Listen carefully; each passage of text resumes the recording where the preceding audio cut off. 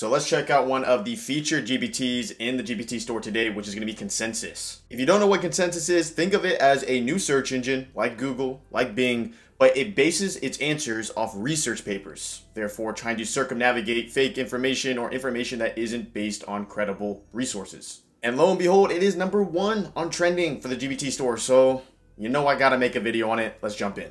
Welcome back, y'all. So in today's video, we're going to be just doing a quick tutorial on a GPT that is literally #1 in the world right now when it comes to GPT. So I feel like I was kind of obligated to make a tutorial on this. This seems like an interesting GPT because this context is trying to find information, but in a different light. As you know, in the past, we're used to basically looking at information and just hoping that the blog we're reading or the article we're reading is credible.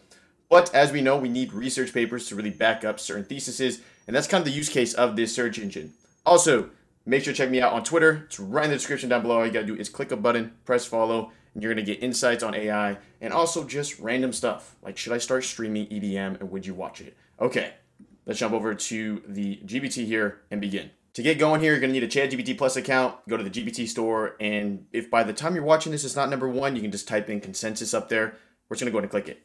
That is going to open a whole new chat here, and we can start leveraging this. So what I plan on doing is I'm going to ask a bunch of different questions on a bunch of different topics to really see the power of this GPT. So the real value I feel with this type of search engine is asking questions that are either debated or a little bit like unsure on a definite answer. So the first question I'm asking here is, how effective are mindfulness and meditation in reducing stress and anxiety? Let's hit click here and see how it kind of structures its outputs. As I've never used this GPT up to this point here, we should get a prompt here that basically says, do we allow it to look this up or not? And we're gonna go ahead and proceed. Okay, so it's starting the action here. It's talking to their API. I'm gonna go ahead and just hit always allow. If I hit just allow, it's gonna prompt me every single time. I just want it to allow me every single time.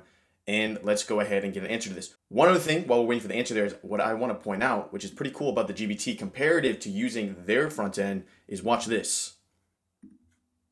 Oh, I need an account? Okay, so now you know you can use this software without making an account. And if you really like it, you can make an account. So let's go and see this answer. Also, why this prints out an answer, I want to point out, as we know, ChatGPT, there's always iterations where it's not trained up to a certain date of time. Obviously, with this, we're going to get the most recent event. So if there's a study that came out 2 days ago, we would be able to get the data in this chat. Using traditional ChatGPT at this moment, it is trained up to April of 2023.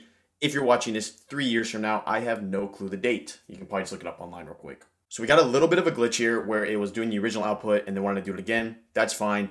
It seems like every single thing it says is going to be sourced. So just for the answer real quick, it's generally positive impact.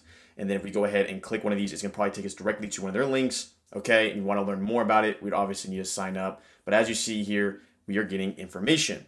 That being said, let's do the first little test here that could be useful when trying to talk to a language model in this context, which would be, can you give me a direct quote from one of these studies? So we're gonna go ahead and grab this one. We're gonna say, I'm gonna copy this real quick. That is a lot of information. Okay, I got it. We're gonna say from, this might not work because I might need to be logged in, but let's see, from this study, can you give me a direct, let me go ahead and get my shoulder out of there.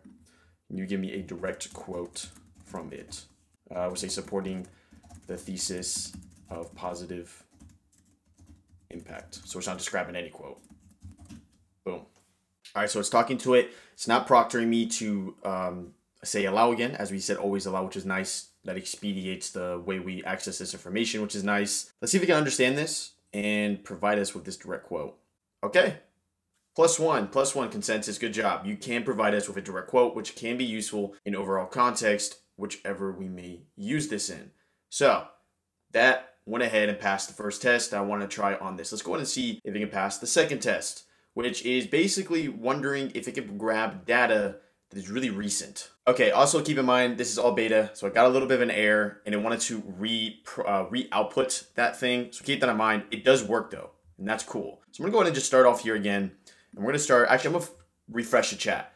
Sometimes when dealing with GPTs and GPT in general, you don't wanna kind of jump off onto different deep ends as it could really affect the output. So if I'm talking about baseball and then I jump to, you know, the hiking trails in Europe, like, or I don't know, the UK, like keep it all lasered into one topic so it doesn't get, doesn't affect the performance of your outputs. That being said, let's try another type of question here. We're gonna say, what recent discoveries, what is the most recent discovery that has been made for the potential life on Mars. I'm gonna hit enter here, and here's how I'm gonna gut check this. I'm gonna see what it says is the quote unquote most recent discovery, and then I'm going to search up online myself and see if this aligns with it. So we're getting our results here.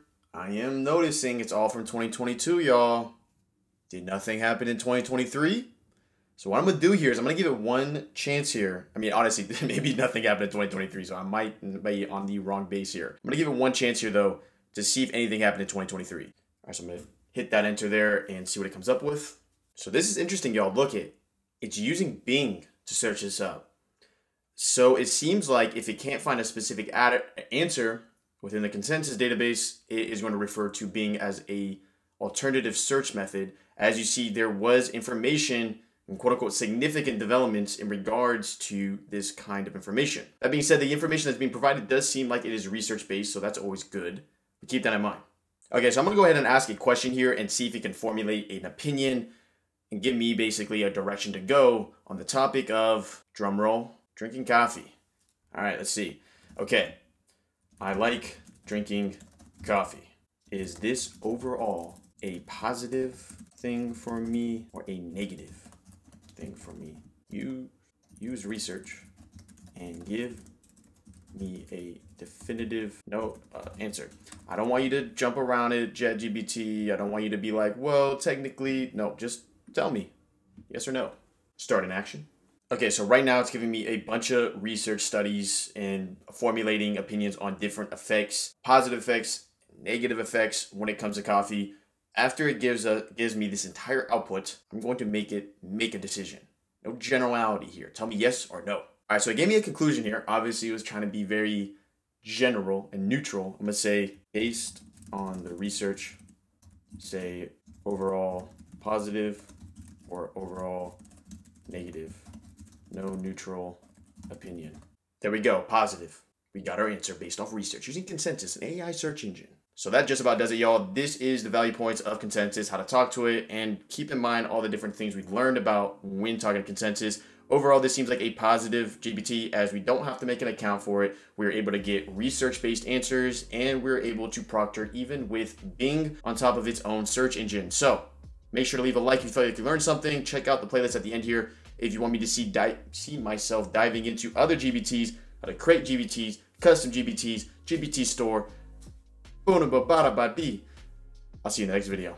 So that is the GPT playlist right there. And based off your preferences and your clicks and the different rabbit holes you went down on YouTube, supposedly that video right there matches you best. I have no clue. And last but not least, click that button. I don't know what it does.